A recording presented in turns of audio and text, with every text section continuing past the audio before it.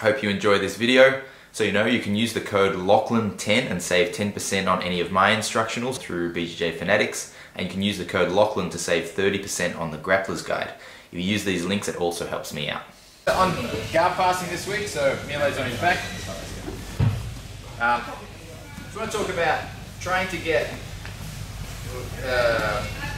like ways of winning inside positioning on the entry to your guard pass. So we'll talk about against someone who's on their back and also someone who's seated. Okay.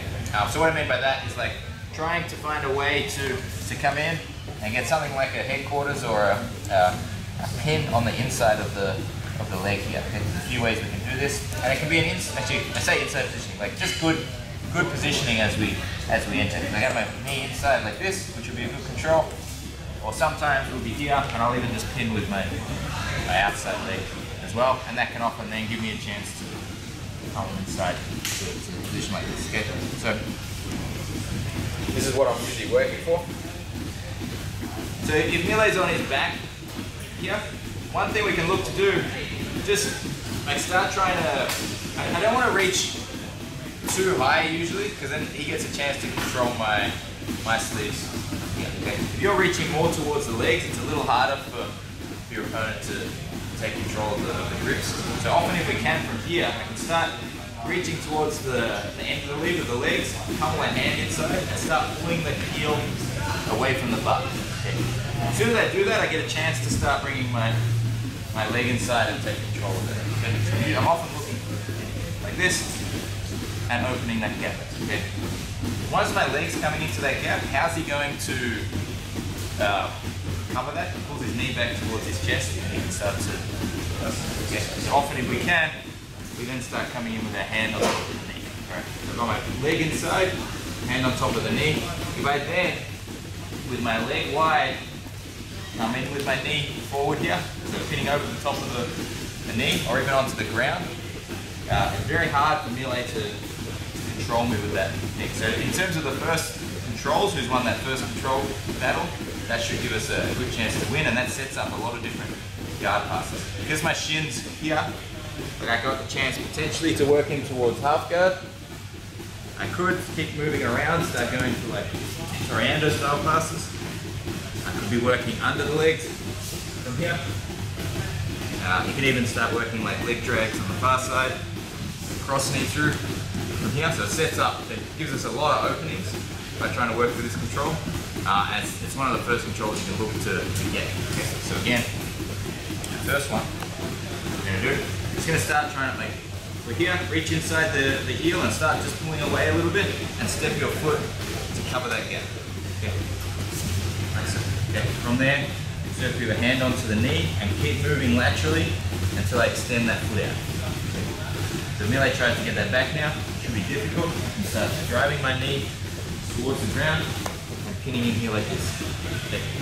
When you do this, you don't want to. I don't usually just want to pin like that, because here he can use his foot on the ground, hip escape, and start to move. Okay. When I get my control, I want my like foot hooked underneath like so. Okay. If Mile tries to hip escape off that, you find it very difficult to use that route. Start taking it away. You can do the same thing either side. In fact, I recommend drilling this other side. Just like we're here, reach behind the heel, just pull it away a little bit. Step your leg inside, and we come in to block the knee, dropping an inside knee, our knee down onto the ground.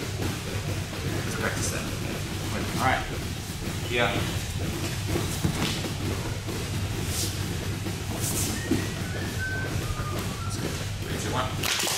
Ideally with this, so like when I go here, I don't want to, I'd rather not be too far forward with the knee, so I want to stop. If I can, as soon as I catch here, I want to stop him pulling his knee to his chest. One, so he doesn't free his leg, but two, I don't want to come in like here. This is like, he can off balance me a lot easier here.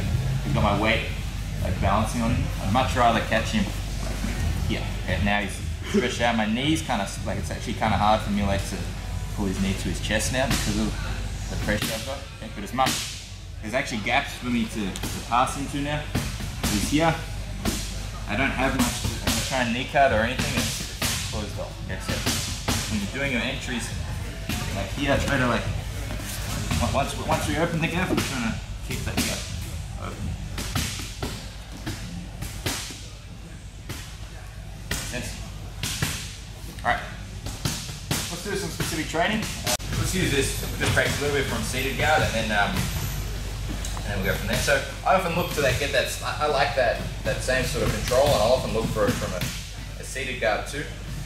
The thing I feel like you want to focus on here is if I reach with my hand first and he controls my arm, then I'm probably going to struggle to win the battle. So I'll tend to lead with my head and keep my arms back. Get my head leading like this, okay? And usually if I get a chance to from there, like I'll get in and I'll get something like this, which is good. Like I'll next to the lapel, and I can then start looking to pummel, work for the legs, and come in for, like as soon as I tilt him back, I start looking for that same inside positioning with my leg. Often what will happen as I start to come in, Mile will start to frame on my, like if I don't give him my hand, he'll often start pushing or framing on my shoulder. Okay. And then as I start driving in, he tilts back. Okay. And then you should easily be able to do that same control. As soon as you feel that, as soon as you see their foot start to lift, you should be able to just pummel the hand in and start to get that same position. Here, like this, I'm coming forward. Okay. And I get my leg positioning ready to set up my cuts. Okay. Or if he doesn't push at all, and I come into here, then I might lead with my head, get onto a collar or something. Again, as soon as I feel, I can go either side here, put your feet inside. Maybe he's keeping his feet inside. I'll be looking to pummel my foot inside and catch that same level of control. Right. So now we're going to do our entries, but let's also then work a passing sequence. A few different, depending on how they react. It's an advanced class, so you guys should know how to kind of have different pathways to pass. Generally on the far leg, I'll try to keep my shoulder in front of the inside of the knee, okay? Because that blocks the frame. Probably the worst thing that would happen is this leg comes in front, especially the foot. Okay, here he will be able to push away, and I'll actually lose my control on the leg. Right. If I can come in with my shoulder in the way, yeah, that's going to give me an excellent chance to start like working in for knee cut, working underneath the legs. Or even just working like across through half guard this way as well to pummel and pass like that. Okay. Only if the leg starts coming more in front of me. Okay, now I'm starting to think like, can I smash the top leg like so? Leg drag coming around, or maybe even like a long step out of the position too. Okay. So first try to like prevent that leg coming in. So do your entry, like so, like here. Maybe frame on my shoulders, which is pretty common. Good. And I'll just work my entry, and I'm trying to stop that leg getting in front, okay, like I have now. Okay. If I can do that, I'll tend to work the pressure passes generally through half guard. If I go again, but this time he manages to get that leg in front. Yeah, good, like so. Then we're going to have to start working off that. For me, probably the first one, the main one I would be looking for is pushing the leg between and starting to smash. And then if he actually starts making a bit more distance, then coming across the leg drags or maybe long step. Okay. Makes sense?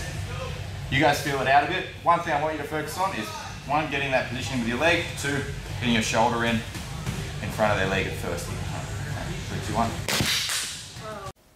Hope you enjoyed this video. So you know you can use the code Lachlan10 and save 10% on any of my instructionals through BJJ Fanatics, and you can use the code Lachlan to save 30% on the Grapplers guide. If you use these links, it also helps me out.